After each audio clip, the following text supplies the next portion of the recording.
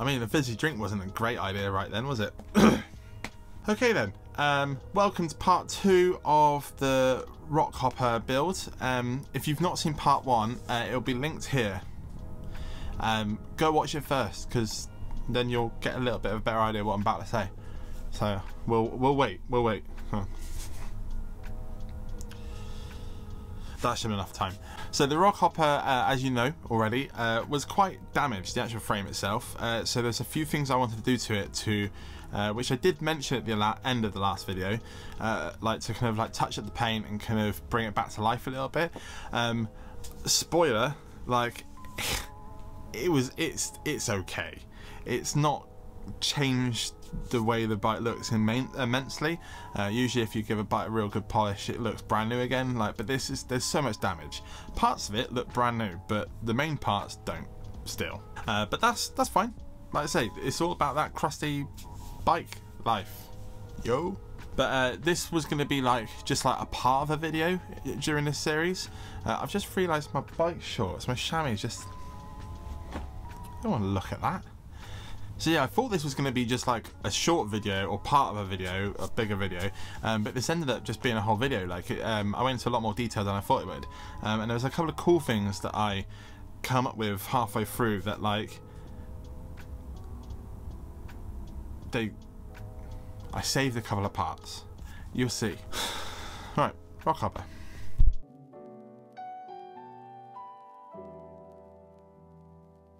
Right, let's move on to the next step of the Rockhopper build. Oh my god, excuse that shirt. It was well hot. But this is my Rockhopper. So as you can see, it's pretty crusty. Lots of rust and scratches, patina, but it's also a lot of manky stickers. So that was job 1, was to use my heat gun and get rid of those stickers. Oh yeah.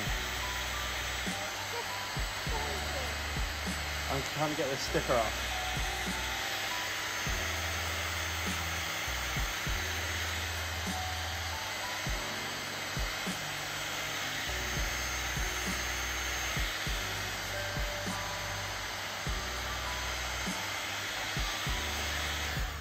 I always say use something like blunt and soft, then scratch the sticker off once it's all hot. I don't think it made a difference with this frame, because even under the sticker there were scratches, which I didn't expect. So that was cool. Ow! It was also hot.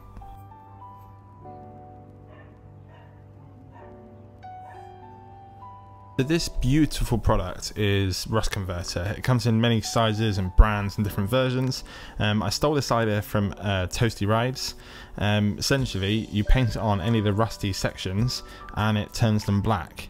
I went to town on this frame and regret it. I put it on too thick and I have to then fix it later. But it did make a really cool little time lapse, so there's that.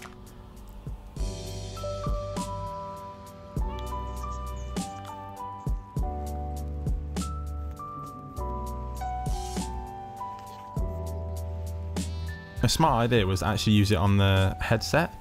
I'll talk about this in more detail in a bit, but it was a good idea.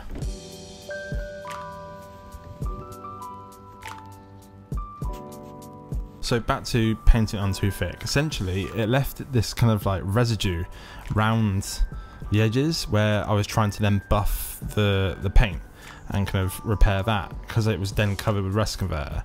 Toasty said put it on first, and any of the kind of extra bits you do around the edge you can then get rid of. I went to town, I really messed it up, but I did fix it. So this is kind of the way it will look when I'm done. This is halfway through, so essentially I need to wet flat it between the actual polish, or before the polishing, and that got rid of it all but kept all the black, which was what I actually wanted. It just gave me an extra step, but you'll see the colour pops. So for anybody who's ever restored the paint on a frame or a car before, you know it takes forever. So I'm not going to make you watch the whole thing. I'm just going to focus on the top bar to start with.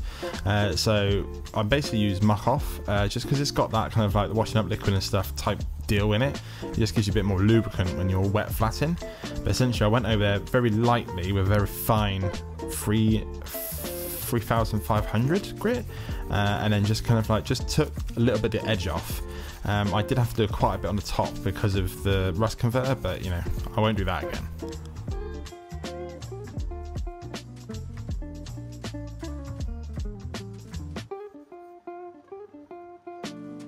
Then onto a scratch remover. I'm using this G3 Pro. You can use whatever you like. I've used this before. I like the way it comes out. I kind of rub this on with my finger, just because this stuff in particular, and again, depends on the brand, this kind of goes a little bit kind of hard, and then I use it, then polish it in after that, which I think works a lot better with this stuff, but like, again, this brand. But yeah, lots of elbow grease, a lot of sweat, but it's worth it. I also needed a better stand, it just kept moving.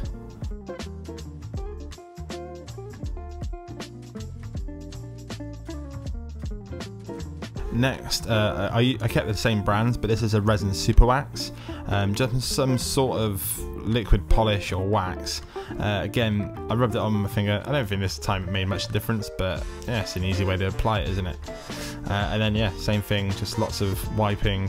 I think the best thing with polish that I didn't realise for years was to use a rag, polish it, and then use a dry one to polish it off. I suppose that's what wax on, wax off is, isn't it?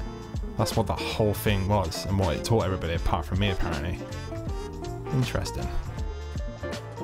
And that's that. That's how I did it. I did that on the rest of the frame as well. I couldn't get any real good shots, so in the next video I'll get some better glamour shots so you can see the results.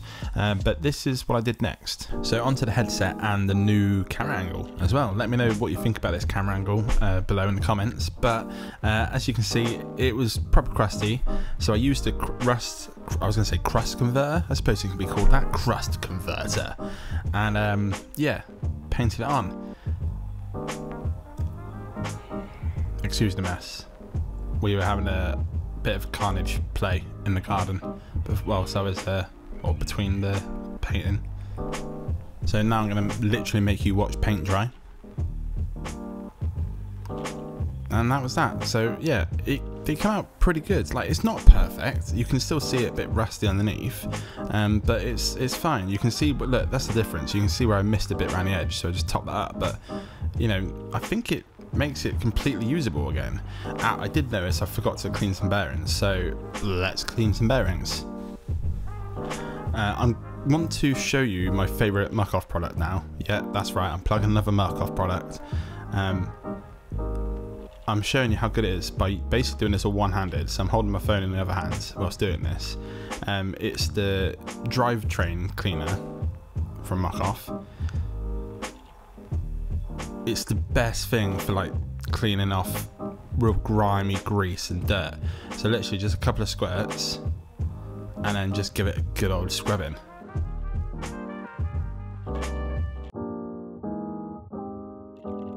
I had a little MO94 as well, just to kind of like push out any of the kind of like water and stuff, so kind of get any of that out there so it doesn't then continue to rust or something like that afterwards. But all the Muc-Off stuff is biodegradable, so I normally pour it all in one place and wash it away later, and then yeah, just pour a little bit of water in there to kind of get the rest of it out. I put some more MO94 on it later as well, by the way. And yeah, like, it's not finished, it needs a better kind of going over with better harder brush, but like that's just from one-handed. Pretty sick, huh? And then same thing with the cups on the headset. I just used that and then a cassette brush to kind of like push out all the rest of the grime. One more Muc-Off product. This is a disc brake cleaner. It's a waste of disc brake cleaner, really, but it does work really well if you're being lazy like me. But just like literally high pressure pushes out all the grease and dirt that's left over, and then refill the grease with copper compound from Muc-Off as well. All Muc-Off products will be linked below, but there's also a link to their website with my affiliate link. So anything you do spend on their website, I do get a little kickback. Hence the mention of Muc-Off products. This is probably one of my favourite things to do when I'm building a bike, because it's the last thing you kind of do before you do the actual proper build, which is rebuilding the headset and putting the fork on. Again, using that copper compound just because it looks good, and I've got so much in my hands. Oh yeah, in the actual fork itself, there's a lot of dust from the rust from the stem, so I kind of used some of that high pressure brake cleaner again to kind of get it all out essentially, and then wiped it with a cloth. It worked quite well.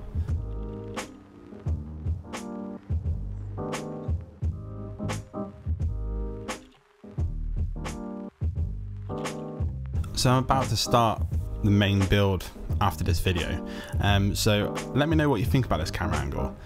Is it a better way to see all the kind of the fiddly bits and kind of see me building it up?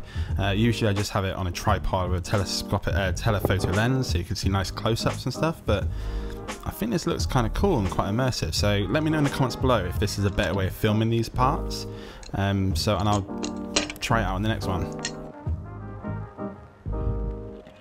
And that's where I'm going to leave it. I'm really happy with the way that the paint's come out and the frame, and I literally cannot wait to start building it. So yeah, that's the next part. And that's the end of another video, so thank you so much for hanging out with me again today, and as always, follow me on Instagram, the handle's on the screen right now. If you enjoyed the video, comment below, let me know a bit more about it, like if you like, and please subscribe to the channel because you probably want to see the rest of this video, right?